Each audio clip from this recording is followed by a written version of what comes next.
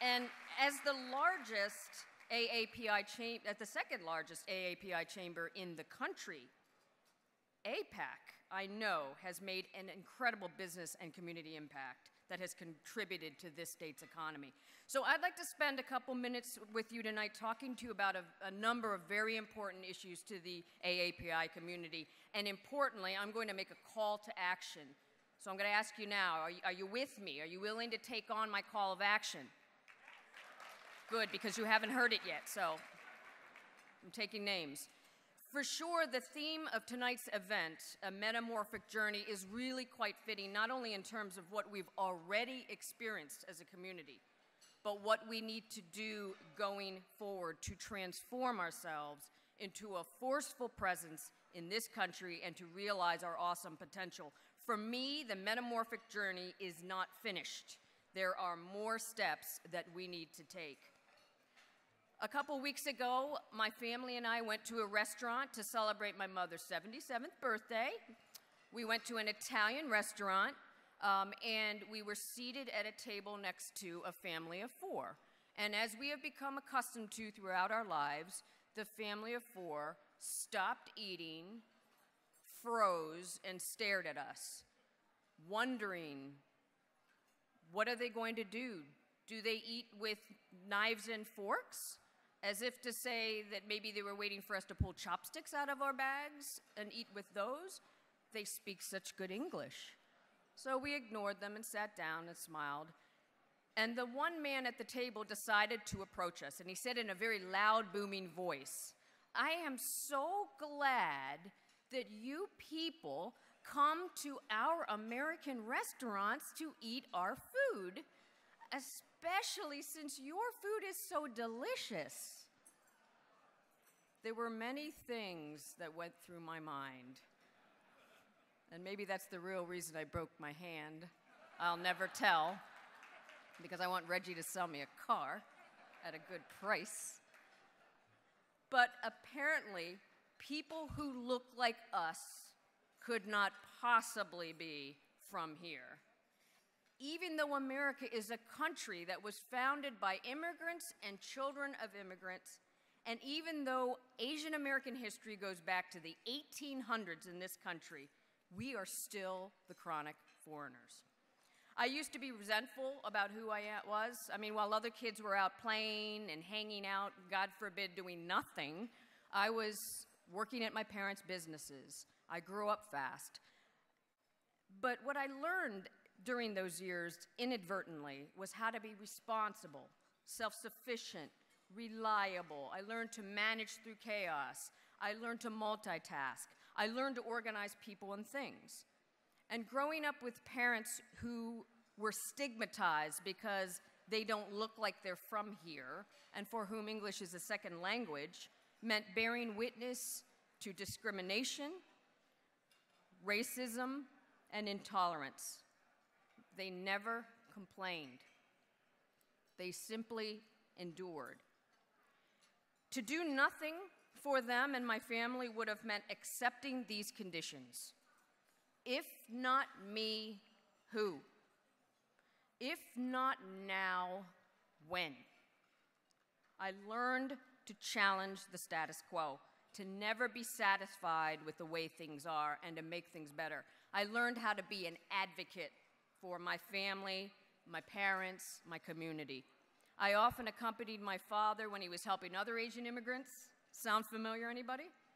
I helped them apply for a job, get registered for a school, rent an apartment, buy a house. I was my family's spokesperson, and from this I learned the powerful tool of communication. I'm also really skilled at thinking outside the box, because when you're an outsider, you really know what's on the outside.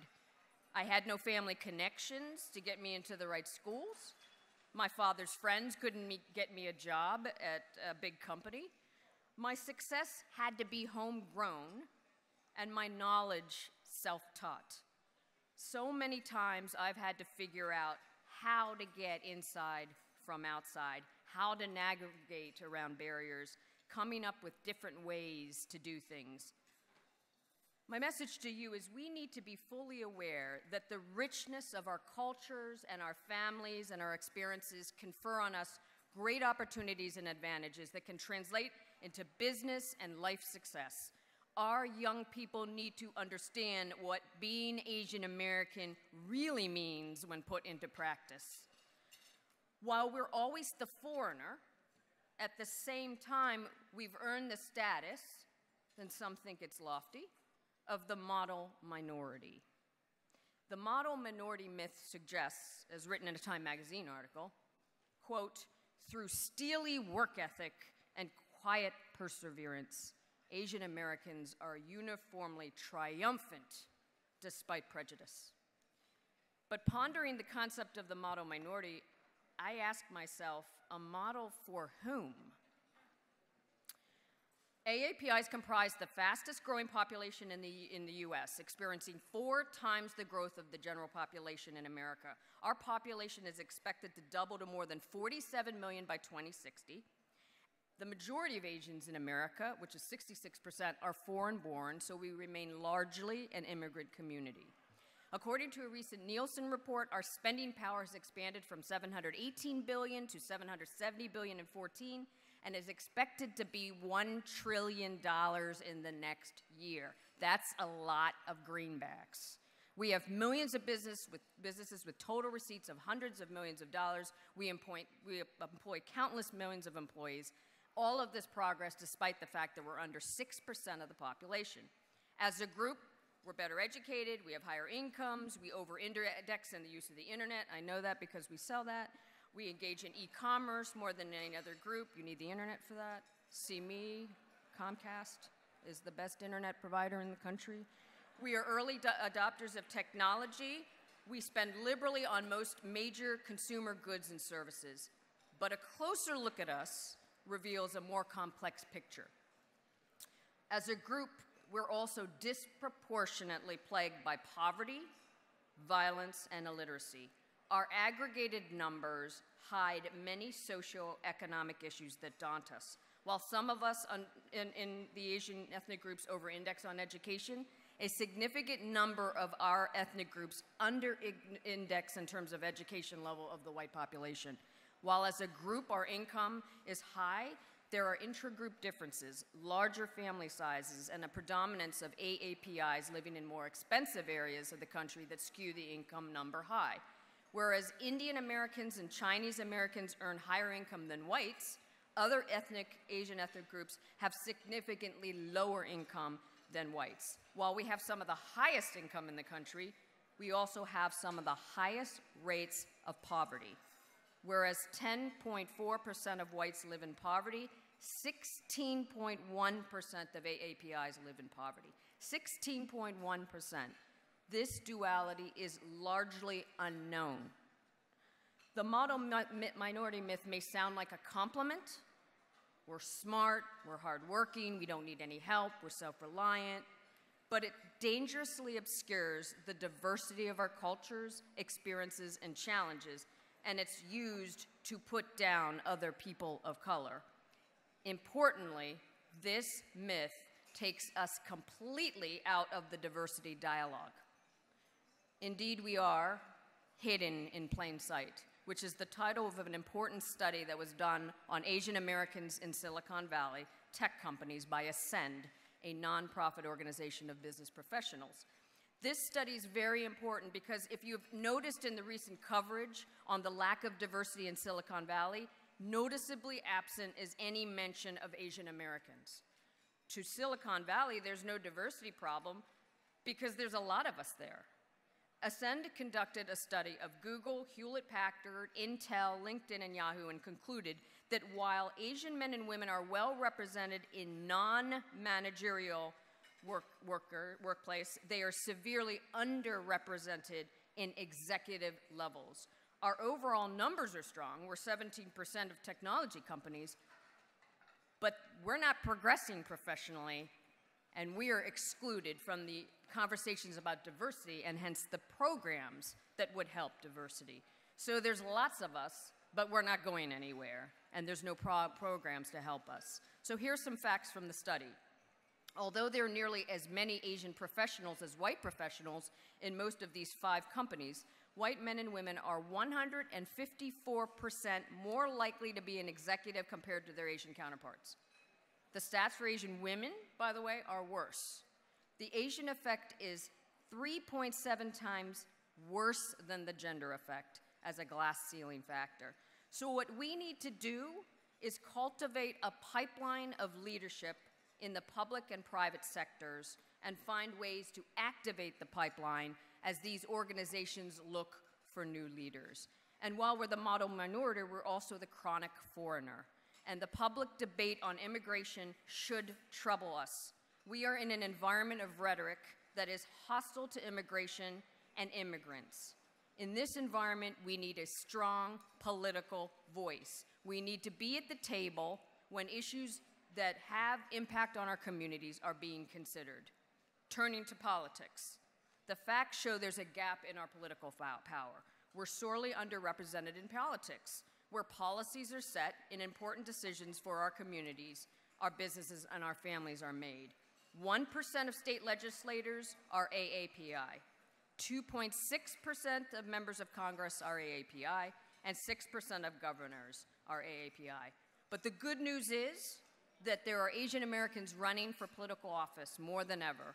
According to a study done by APIA Vote, there are 4,000 Asian American and Pacific Islander elected officials and appointees from 38 states. And recent years have shown an incredible surge of those running for elected office. So what does this all mean?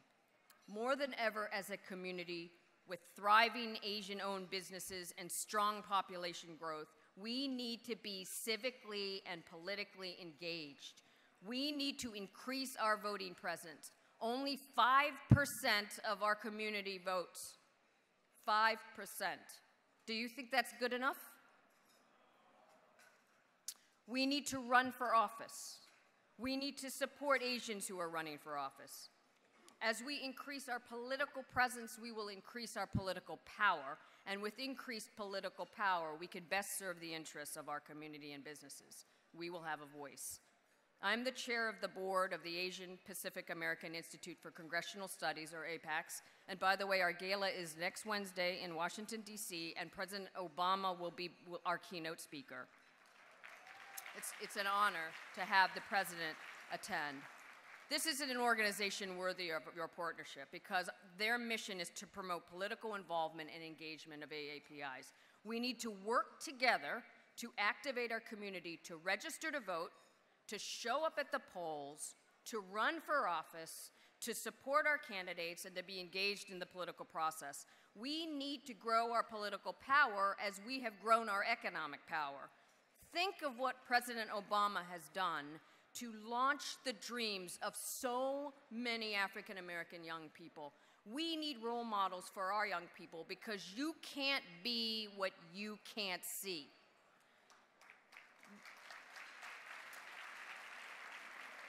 We need to instill in our AAPI youth that they too can aspire to be the next president of the United States. I urge you to support robust diversity programs at the companies that serve your communities in every area of public and private sectors. Diversity is not just a nice to have, it's good for business. At Comcast, we have a strong commitment to diversity focused on many areas like procurement, workforce, programming, governance, community investment. We've got an external council that advises us on how we can be a better company.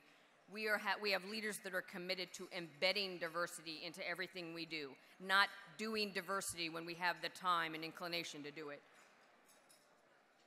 We also sponsor a lot of mentorship programs for young people.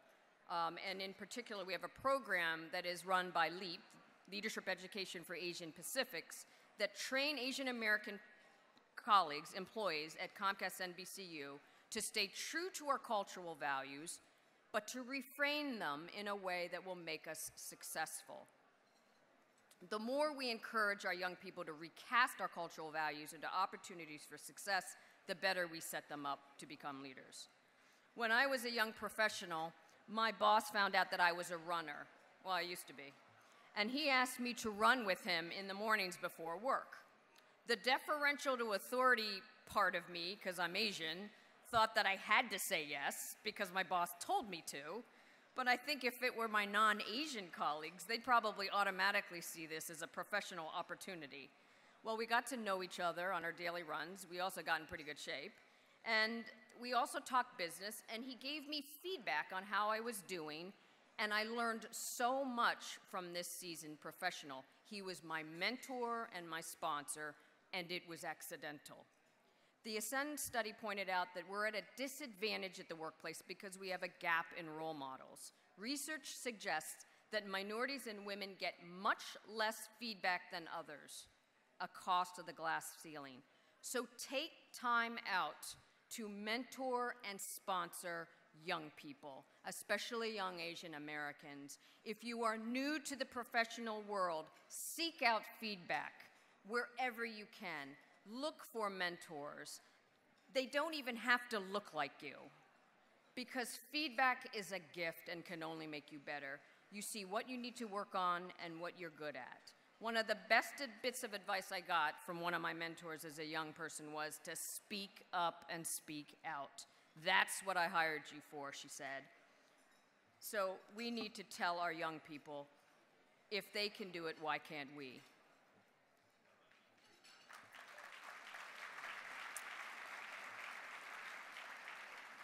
Some of the mentoring programs that we have at Comcast are to help low-income Asian American youth in Philadelphia to have those kinds of mentors and sponsors. It's been incredibly inspiring to be with these young people because they have looked at us with the starry eyes and the dreams that reality could hold for them. Finally, I know that the Michigan Chamber is among the first MOU partners of the Asian Pacific Islander American Chamber of Commerce and Entrepreneurship, or ACE. Participation in ACE's legislative agenda is critical. Their areas include developing opportunities for AAPI small businesses, engaging more APIs in trade and commerce, supporting immigration policies that help grow AAPI businesses and keep families together, and increasing opportunities for us in the workplace. These are all incredibly important objectives, and I would like to highlight that on May 25th in Washington, D.C., ACE will host the first ever summit for AAPI business community members, hosted by the Department of Commerce. We would love to see you there at this historic event. Be at the table. The AAPI community in this country and in this city has enormous potential. Let us work together to grow our political power and to mind the gap that exists between us and further success. We are a conglomeration of many Asian Pacific Islanders countries and cultures, but we need to unify as one community of people who will rise up and take their shot collectively. As is sung in the magnificent Broadway production, Hamilton, immigrants, we get the job done. So let's do this. Thank you so much.